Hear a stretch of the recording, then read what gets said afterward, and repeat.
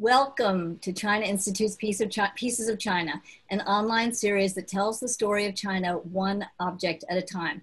I'm Dinda Elliott, and I am delighted to be joined today by our friend Zak Dychtwald, author of Young China, How the Restless Generation Will Change Their Country and the World. Zak, who speaks perfect Mandarin, by the way, is probably the leading Western expert on youth culture in China. Today, Zak is going to share with us a song that rocked China and speaks volumes about what it feels like to be young and Chinese today. So Zak, so glad you could join us today. Thank you.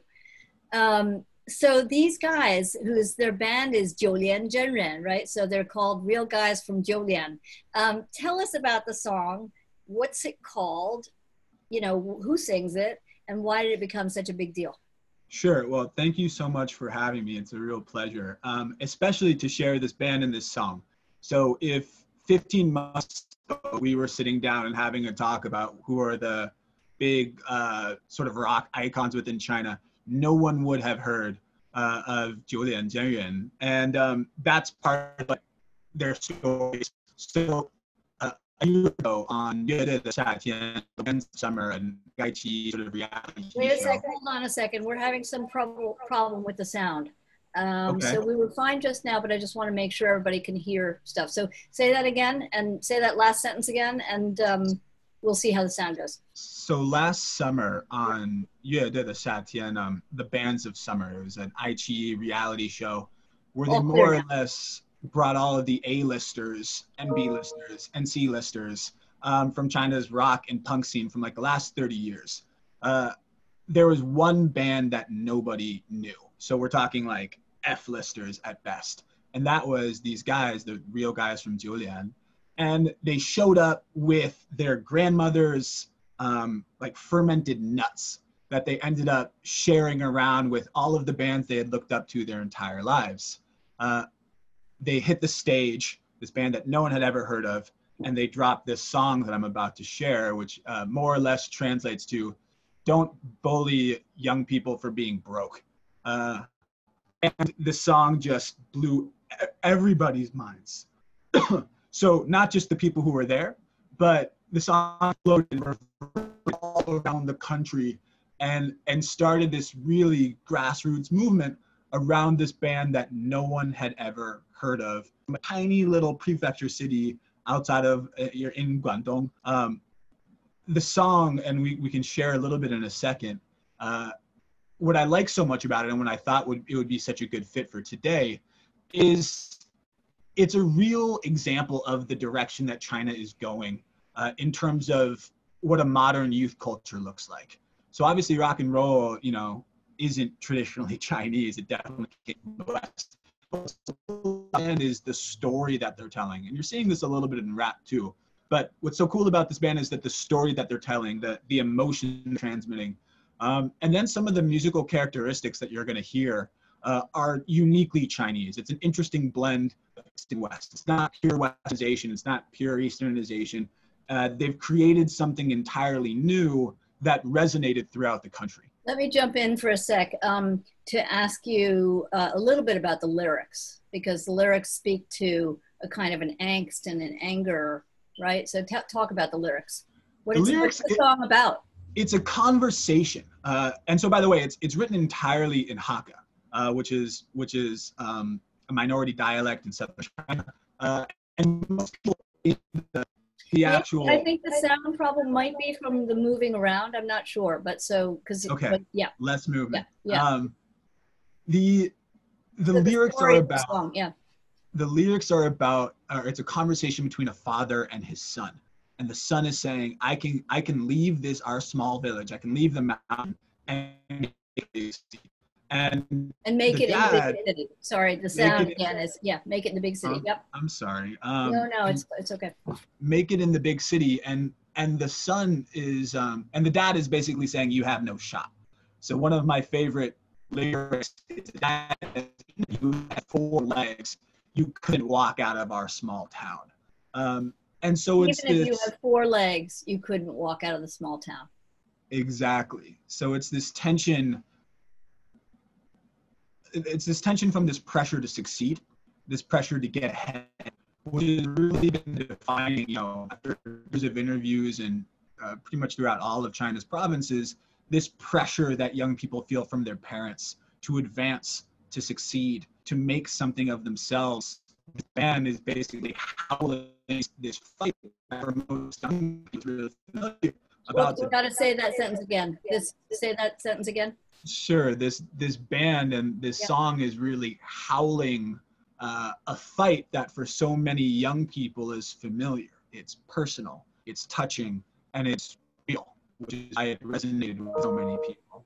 So let's listen to a tiny bit of it. I'll warn the audience, and I'm sorry about the sound problems just now. We were just on before, and it was perfect, so I don't know what's going on with Zoom. But we'll play a little. Zach is going to play a little bit of 10 seconds or so of the song, only a little bit, because the streaming is not great of music and videos is not great on Zoom, but you'll get a little sense of what they at least look like and a little bit of what they sound like.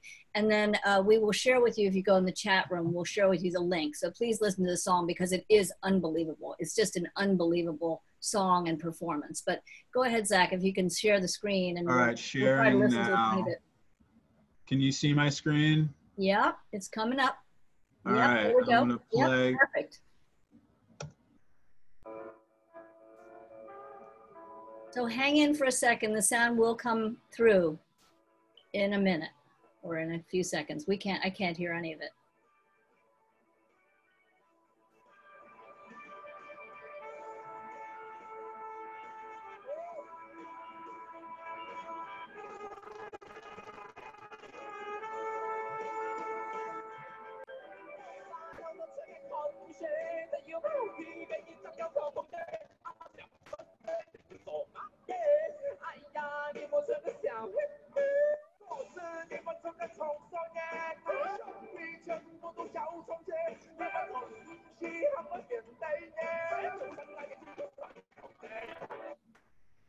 Okay. It's amazing. We couldn't hear very well, but you even just seeing it and hearing a little bit, you can see it's kind of extraordinary. And it does look like these two guys from a village, right? Yeah. So what does this song say about how young Chinese see themselves these days? I mean, you know, it seems like years ago, people in China really wanted everything that was foreign, but that maybe is changing. What do you see? That's part of what I love about this song is that it's intentionally written in dialect. So not even Mandarin. Like it used to be that for a lot of Chinese bands, for a lot of be it like rock or rap or whatever, that foreign was better. So like if you take a t-shirt and you slap an English word on it, it's gonna sell. If people are singing in English, then it adds something. What I love about this band and the way that it resonated is that it expresses a pride where they're from. So it's not pretending to be international, while also using, of course, the medium that is so internationally recognized that they grew up sort of experiencing as kids. And so it's this great blend of hyper-local and sort of showing that pride of, okay, this is where we're from and this is what we're about, while also absorbing a larger language of music and rock. Absorbing the international language of music and rock. Got it. Just saying it because the sound is not great. Go on. Thanks, Linda. And what's so cool about these guys? Well, first, the song is also really good. Like it'd be one thing if they were making something and it sounded cheesy and it wasn't good, but it's actually incredible. Yeah. Incredible. And there's a lot of there's traditional Chinese characteristics. There's sort of classic rock, some punk elements. But watching everyone, interesting pivot, recognizing that, okay, you know, 15 years ago, China was still relatively poor and was still relatively weak in the global conversation. These last 5 years, we've watched a real pivot of pride. And we like to talk about nationalism in the international media. That's how we sort of push it from the government. But for these guys, say that again. This is important. So we talk about nationalism in the West, and then you were saying? So when we talk about nationalism, we often think of it as a government-pushed propaganda effort. When we do that, we overlook the lived experience of young people throughout the country big We cities overlook the or lived small cities, experience of young people in the country. Yeah. who have watched their country move from being overlooked by much of the world to being considered a world power. From being overlooked, Village say that again, from being overlooked. I'm so sorry. it, overlooked by much of the world Yeah. To becoming and being considered a world power. Yep. 10 years ago, and I was talking to some people in the music industry about this, we wouldn't be having a trade war. It would be a great so China, like a lot of young people are watching themselves on the world stage, standing toe to toe. It's elevated a lot of modern Chinese culture to say, you know what, we don't need to be Western to be cool. We're going to create our own thing that's incorporating a lot of this global, some of the global attitudes, things that we like, but also not overlooking our incredible personal attributes. So there's much more confidence is really, I think, what you're saying. So I wanted to dig into the meaning of the song again some more. You talked about the pressures that young Chinese feel these days. So talk about what it's like to be a Chinese girl, or young girl, young woman, mm-hmm. and what it's like to be a Chinese young man. I mean, obviously these are generalizations, but generalizations are sometimes very useful and helpful. Well, I often talk about sort of this young generation and how they're caught between two tectonic plates. On one hand, you have tradition, ideas of what it's often always meant to be Chinese. On the other hand, you have the pressures of modernity, modernization, getting ahead in what this talks about. And those tectonic plates are grinding against each other. One great example, and for men and women, they manifest in different ways. For women, we know about leftover women. That's a phenomenon we often talk about. The idea that after age 27, increasingly later, if you're not married, you're deemed socially inedible, the leftovers. So on one hand, you have this sort of Confucian principle of forming a family. Say again, on one hand, you have this Confucian. On one hand, you have this sort of Confucian-ish principle of forming a family, settling down, and defining a lot of your value based on that. On the other hand, you're telling young women that they need to get a great high school education, a great college education, often a professional degree afterwards, get a good job. But then when they turn 26, they have a year, otherwise they're called. When they turn 26, what happens?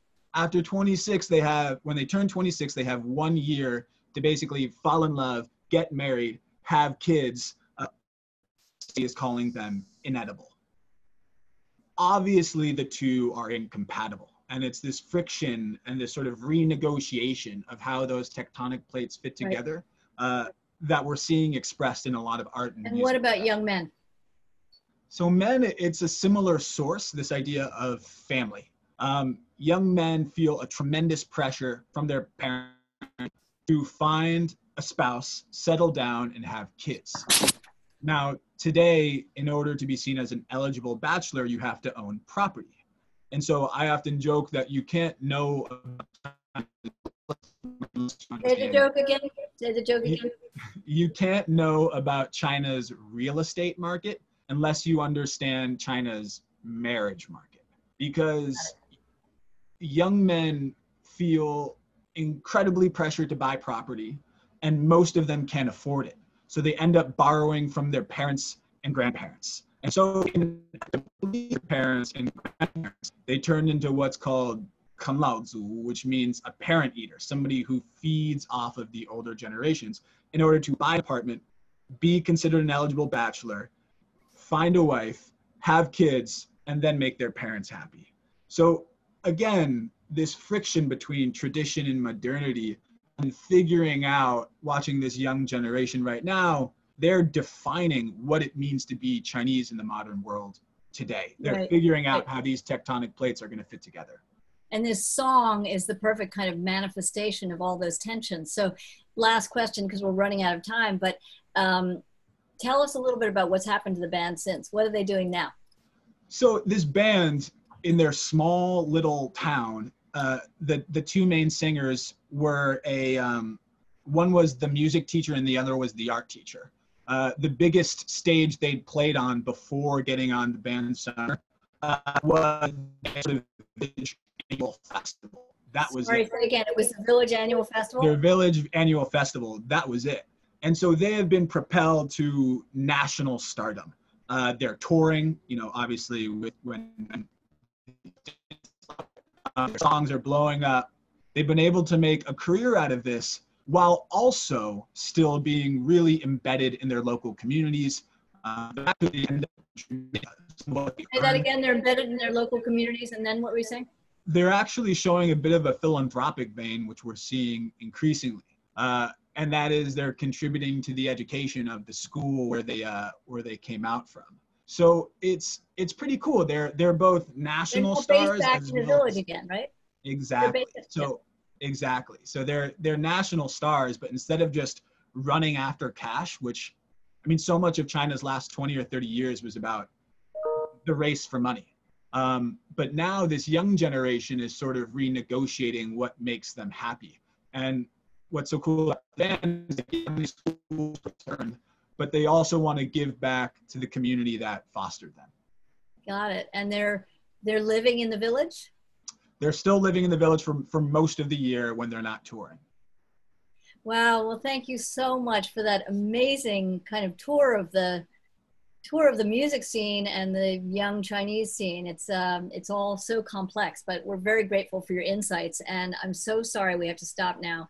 But we are definitely going to try to bring Zak Dychtwald back in longer form, hopefully in person next time. And I apologize so much for the sound issues. These are the times we live in these days. I want to tell everyone you can catch all of the Pieces of China episodes on YouTube. And so please check them out. And I want to encourage you all to please become members of China Institute, because with membership, you get great discounts, but really more importantly, you're supporting us and helping us bring brilliant speakers like Zak Dychtwald to you in our broad array of programs.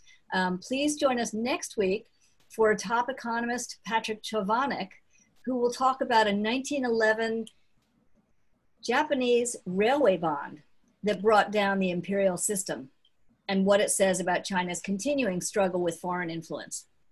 Zak, I want to thank you so much for helping us tell the story of China. Thanks so much for having me, Dinda. It was great.